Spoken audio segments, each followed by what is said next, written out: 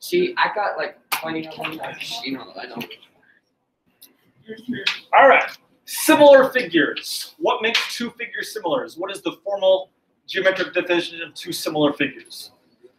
Similar figures, basically, like Stephen said, they look pretty much the same. Same shape, same overall design, just two different sizes. One big, one small. Same shape, different sizes. More formally, two different figures are similar if one shape can be mapped or turned into the other using a series of what are called rigid transformations and dilations. Wants to write these down? So I put it up on the board. Shoot. You're going to need this information to work through the practice on Khan Academy. So I want to give you this first before we take a look at some other stuff on our computer. Two figures are similar if one can be turned into the other using a sequence of rigid transformations and dilations. Here's an example of two similar triangles. Triangle ABC is similar to triangle XYZ. The notation for similar figures is this little kind of squiggle in the middle. Almost looks something like a tilde from Spanish, I think. Kind of like that. That is the symbol for similarity, two shapes. Now, when you the vertices, you list the ABC and the XYZ, the order is important. This similarity statement tells me that A matches with X. Side AB matches with side XY. The first two letters in this statement should correspond to the first two letters of the second triangle. A matches with XY.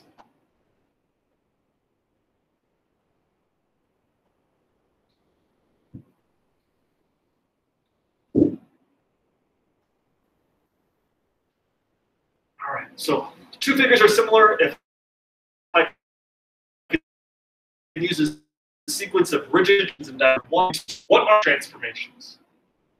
Are a set of three rigid transformations in geometry.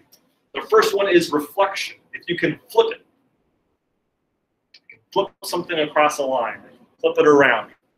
Rotate it, I can turn it about a point. I can rotate it some number of degrees about a given point.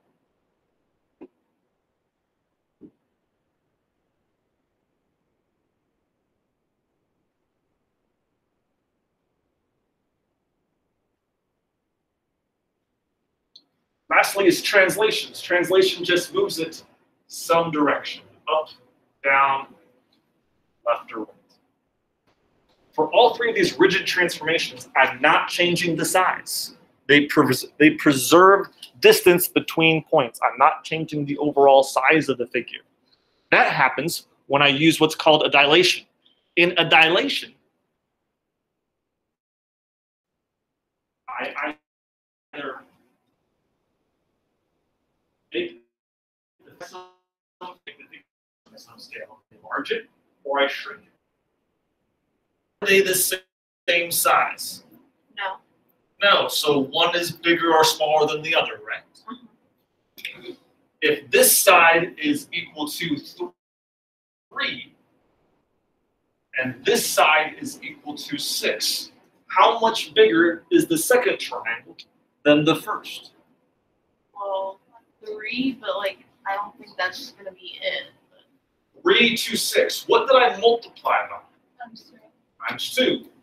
Okay, so if I do side AC here, I call that 4. That means that side XZ has to be how big? 8. I make it bigger by using some scalar, some multiplier, so that each side length is some value bigger than the other. I double check if you want to think. Let's see, if this side is 5, then that means that this side has to be, they've been dilated by a factor of 2, where each side length in the larger triangle is twice as big as the corresponding side length in the smaller triangle. That's what dilation means. You change You multiply all sides by some scalar. What is a non-rigid transformation? These are the ones that do not produce figures, not a part of the ones that we're allowed to use to turn one shape into the next and be similar. A non-rigid transformation is a vertical or horizontal stretch or shrink. That's where I only change some of the sides. I make all the sides bigger vertically, or I make the sides bigger horizontally. I don't do them both together. I only change them by pulling out vertically or pulling about horizontally.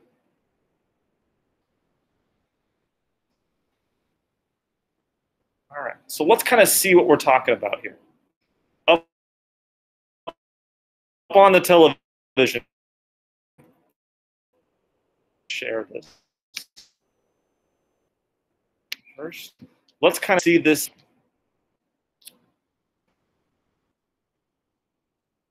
Using a sequence of rigid transformations and dilations.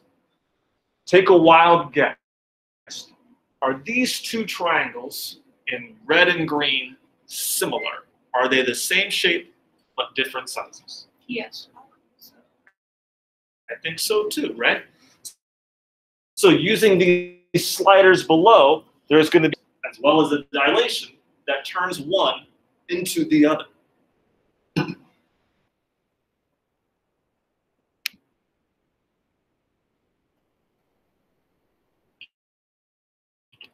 So let's start using this slider here. The first thing I'm going to, so I move all the corresponding vertices from here to here, from here to here, here to here. So now what do I do next? You rotate it. I rotate it. I got to change the orientation. Isn't that pink triangle kind of pointing a little bit further down than the green triangle? Mm-hmm. So we're going to start rotating it. Have I changed the overall formations?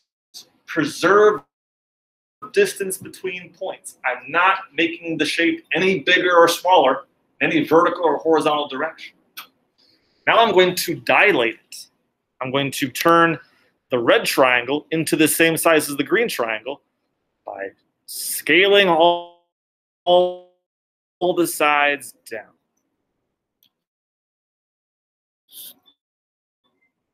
Are these two shapes now exactly the same? Yeah. Yeah, I've turned by using a sequence of rigid transformations, dilations. Does that make sense? So let's try this. We've seen an example of where I can produce similar figures. Let's try one where they're not similar. There is no sequence of transformations and dilations that change one into the other. Slide right here.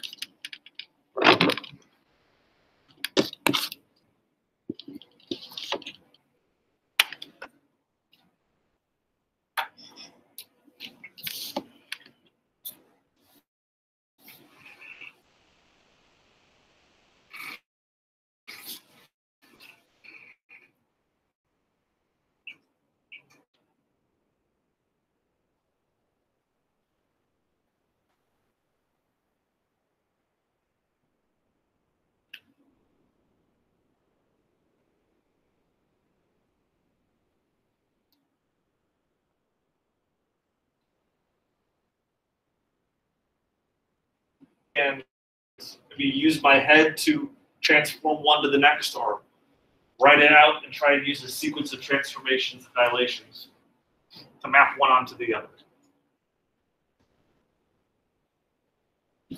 Are these two different rectangles pointing the same direction? No. Are they oriented the same? So I have to either use a rotation or a reflection to reposition them so that they're either both running horizontally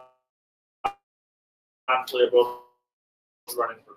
I think we need to get Let's take this point and just move it down. So now the triangle or the rectangle looks something like this.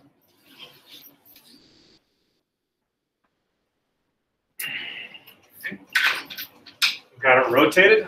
Now let's try translating.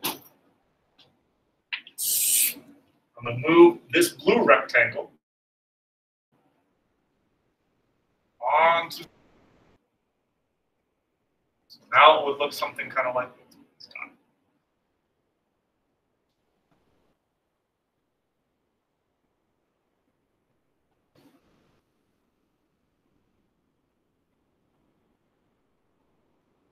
Now it would look something like this.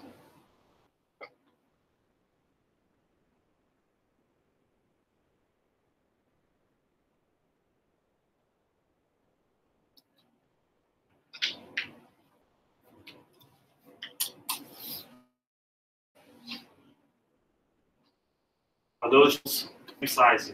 No. So I would have to make them either bigger or smaller using a dilation. Let's try and change this red triangle by dilating it and making it bigger. I'm going to try and double this red side to make it the same length as the black side.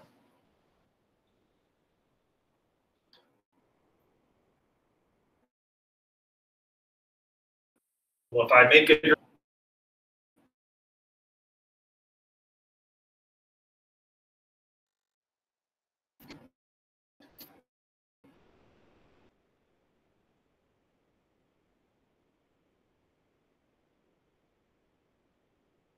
so that Flip or like do I'm using a dilation.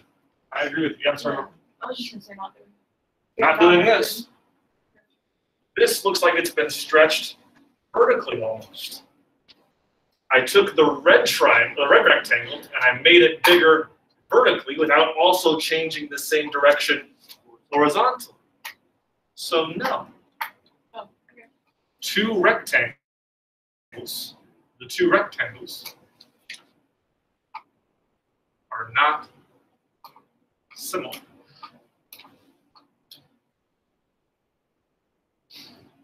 One has been stretched in a specific direction.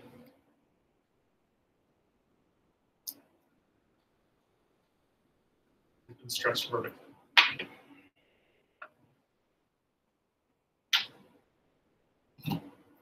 I have a question. Mhm.